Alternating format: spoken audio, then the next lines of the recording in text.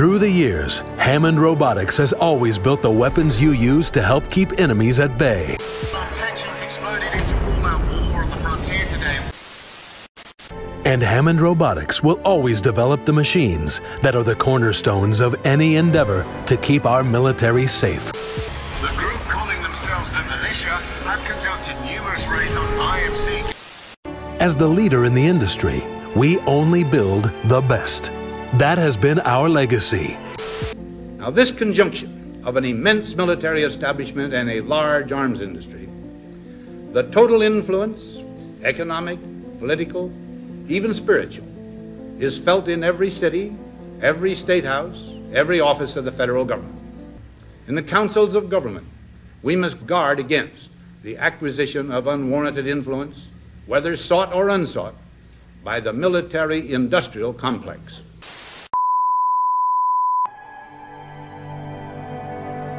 Welcome back, guys, and today we're going to talk about Lifeline's dark secret past. Now, there's not much lore about her past, but we can start connecting the pieces together to get an overall big picture theory going on here. So, to start out, Lifeline's family is very rich. So, as a kid, she probably never understood how her parents were making money, but she later discovered through this info that we got is that her father was a war profiteer. So we don't know exactly how he made his money, but we do know is that he was making his money off of selling probably weapons. Now, we don't know if he was selling weapons to the IMC only, or the militia, or some other small-time groups, or just anybody who wanted weapons, but he was making a lot of money. And so what it comes down to it is that eventually AJ or Lifeline, she realized that her fortune, the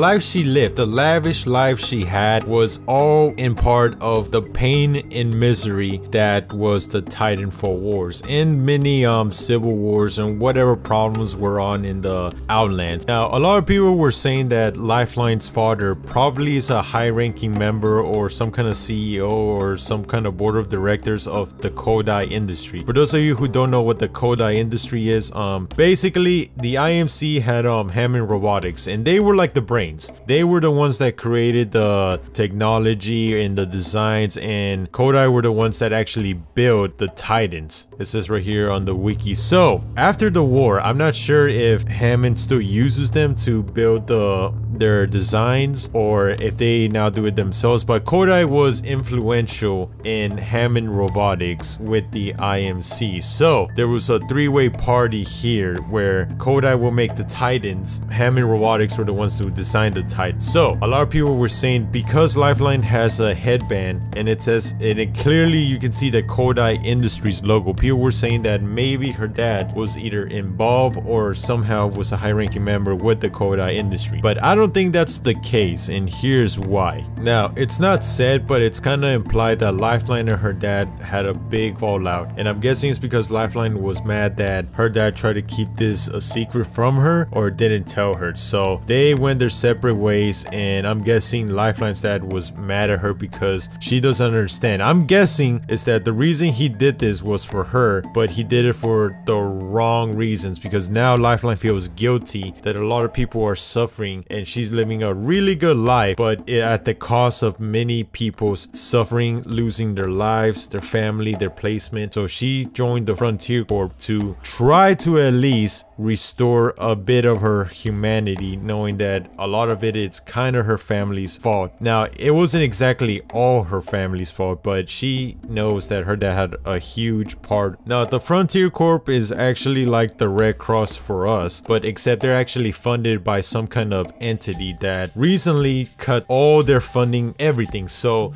they can no longer, they don't have the funds to really help anybody in the Outlands or the core. So Lifeline actually joined the games to fund them, and this is where I think the Kodai thing comes along. So she and her dad had a fallout, and I seriously doubt that she would just wear a Kodai headband to promote her dad's business if he works for them for no reason. What I'm guessing is that Kodai, because remember, Lifeline only gets money if she, I guess, wins or places high. We don't know how it works, but I'm guessing that she took them on as a sponsor, which is kind of hypocritical because Kodai really is responsible for a lot of well, they build the weapons and then send them to the IMC, but you can see how it's kind of hypocritical. But Kodai being sponsoring Lifeline, in a way she gets money regardless if she wins or not to be donated to them, and if she does win, she takes that money, prize money, and gives it to the Fortnite Corp.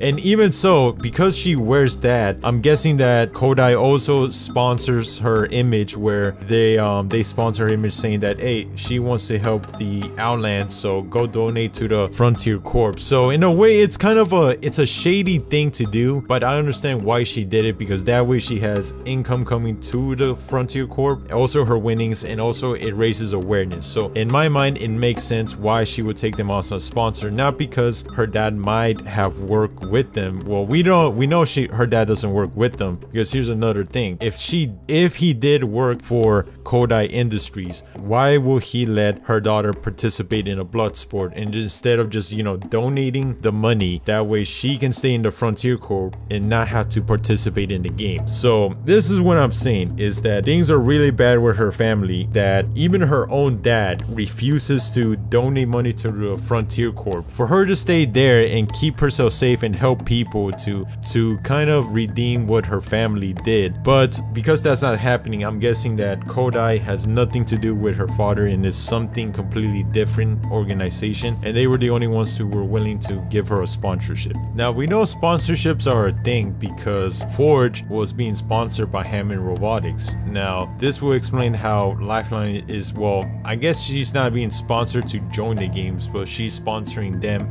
legends, because we know she's a legend, because she's won, you have to win one game to be considered a legend. So I'm guessing when she won one game in the Apex games, that's when her Kodai sponsorship came. With her prize money and the sponsorship that they would donate to the Frontier Corp, it makes sense why she would do it, even though it's kind of hypocritical and shady.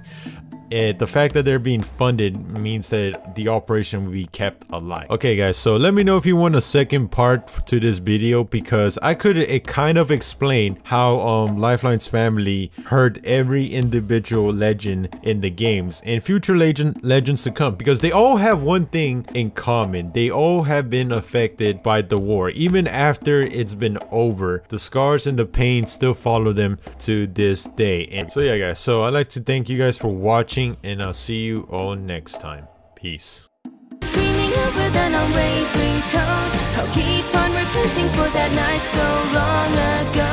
Though your hands disappear, I'll still find the place where you are here. So go without saying a goodbye.